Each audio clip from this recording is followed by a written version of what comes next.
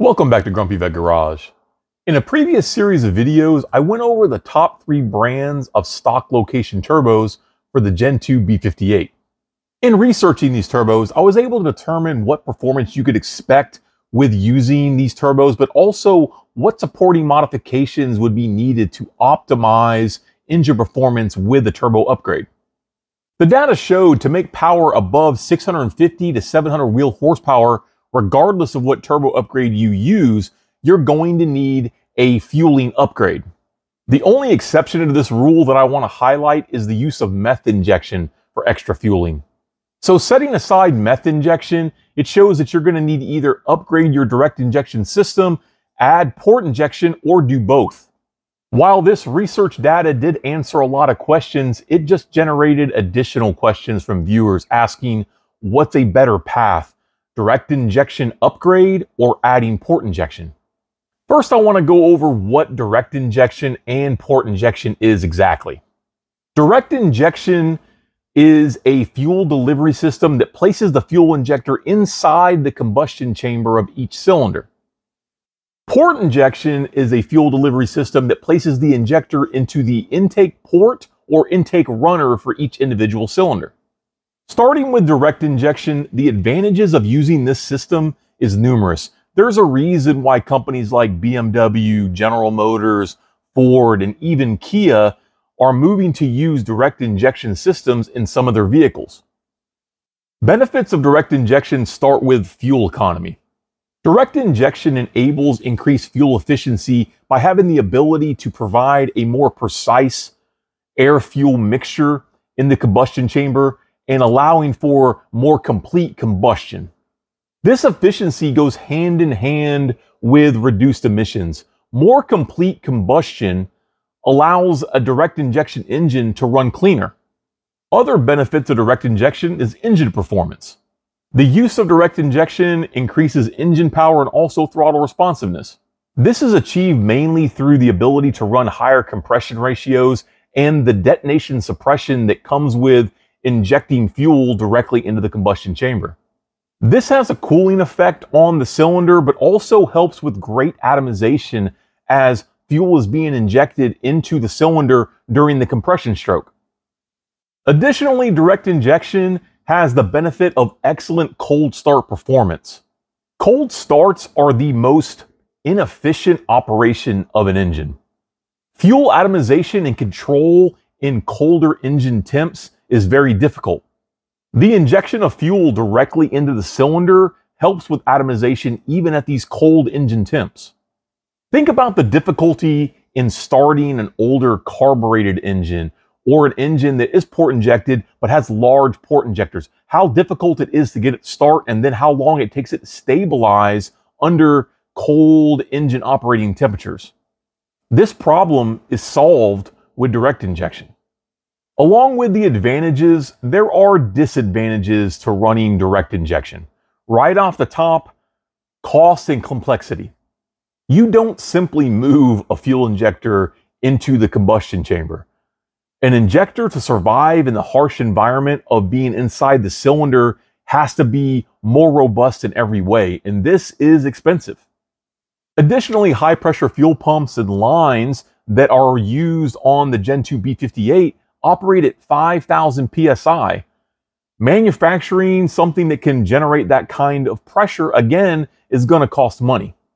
In comparison, your typical port injection turbocharged setup is never going to see pressure above base rail pressure plus boost. Example, if your base fuel pressure is 45 psi and your engine's running 30 pounds of boost, it's going to raise that fuel pressure up to 75 psi.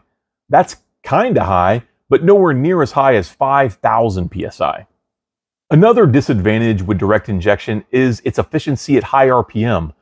Again, this is a timed event. Trying to get the correct amount of injection into the cylinder during compression with a direct injector is a bit more problematic and requires a bit more precision than relying on the valve timing of a cylinder that is used with port injection. There are direct injection upgrades that do pretty well at high RPM, but in general, a system that is very efficient at low end is typically not efficient at high RPM. The last disadvantage that I want to mention on direct injection is carbon buildup. The fuel injector can suffer from carbon buildup from poor fuel quality, but also because it's located in the combustion chamber. This can be combated by using a pour-in fuel system cleaner that will try to break up the carbon on the tip of the direct injector, but this is really only part of the problem. The bigger issue is buildup of carbon on intake valves. This requires mechanical cleaning because a simple pour-in fuel system cleaner won't work on your intake valves on a direct injection engine because fuel never flows over those intake valves. It's injected into the cylinder directly. This carbon buildup over time will cause poor engine performance, poor throttle response. All the good things that come with direct injection can be hampered by buildup of carbon on the intake valves. In defense of later direct injection engines, the PCV system has come a long way. It's advanced and become more robust to prevent different materials, oil vapors from making it into the intake track. But even with these improvements, carbon buildup on intake valves still persists on even later model direct injection engines. Moving on to the advantages of port injection, first off, intake valve cleaning. With port injection, the fuel naturally flows over the intake valves, preventing carbon buildup on the valves and also in the intake runners. Additionally, periodic use of fuel system cleaners that would also help a direct injector helps the port injector stay clean, but also accelerates that cleaning of the intake track and intake valves. Second advantage is cost.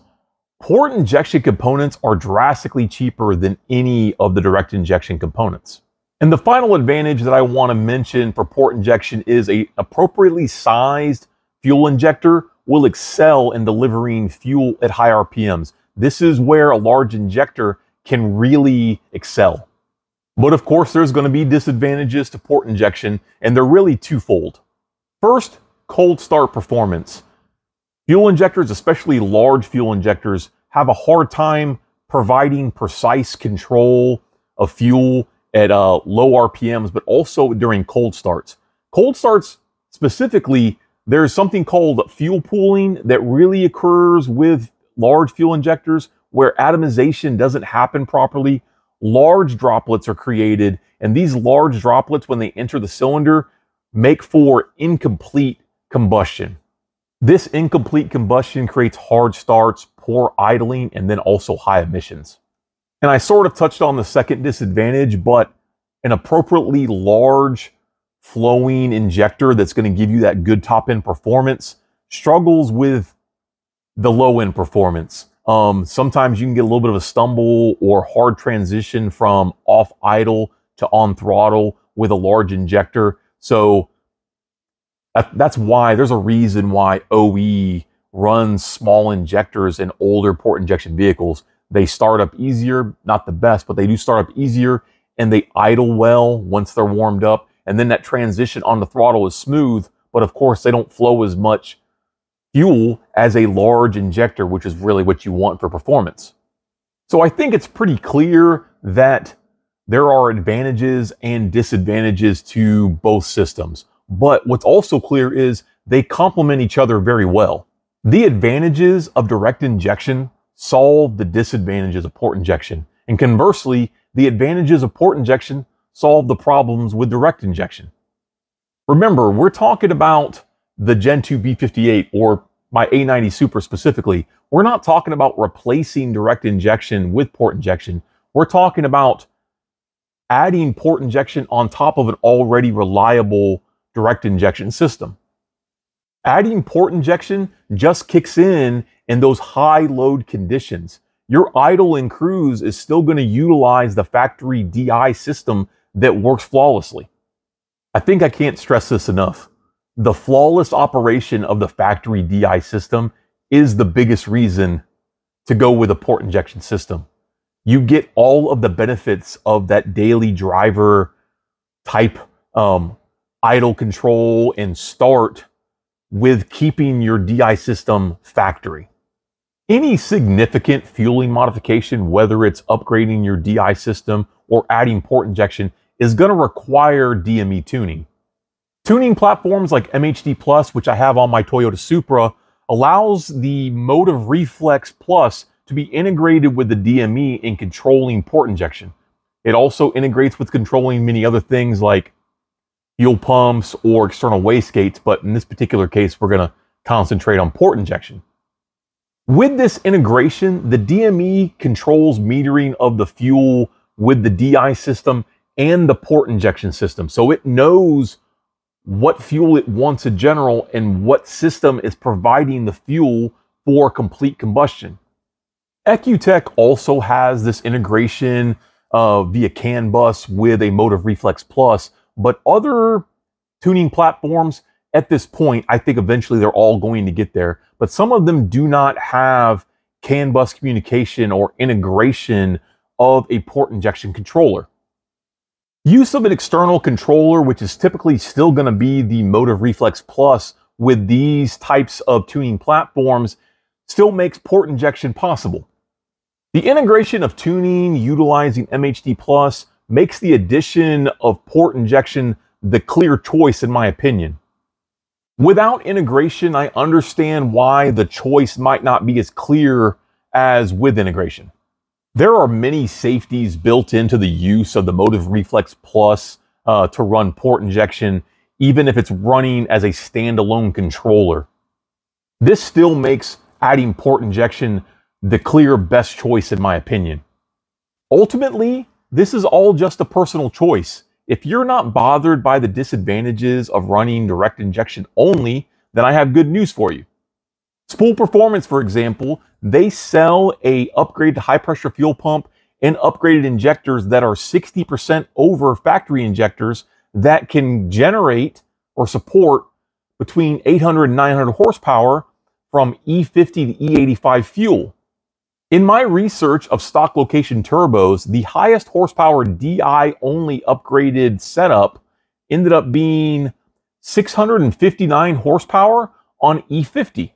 This was using a Pure 900, a Dorch high pressure fuel pump, and then S58 injectors, which are 30% over B58 injectors.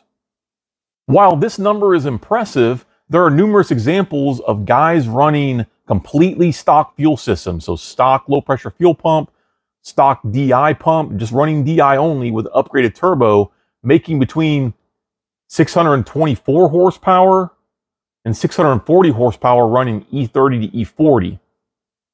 So from the evidence I've seen, I wouldn't exactly say the evidence is in favor of direct injection upgrades. But again, this is a personal choice. My choice just happens to be port injection. There are numerous 800 plus horsepower setups using port injection, typically utilizing 1050cc injectors, but also has great idle, great low-end throttle response because it still utilizes the factory DI system. That's my perspective, but let me know what you think. Leave a comment on your experience or your opinion on upgrading the direct injection system versus adding port injection on your Gen 2 B58. If you like this kind of content, please consider subscribing to Grumpy Vet Garage, liking this video, sharing this video. To support the channel, we have a Grumpy Vet Garage merch store. Link to the store is in the video description. Additionally, we have affiliate marketing links in the video description. Using those links to make any purchase directly supports the channel. If you want to contact me, you can do so through the comment section of this video or on our Facebook page or Instagram. Links to both of those are in the video description. But as always, thanks for coming and seeing me in my garage. And until next time, have a good one.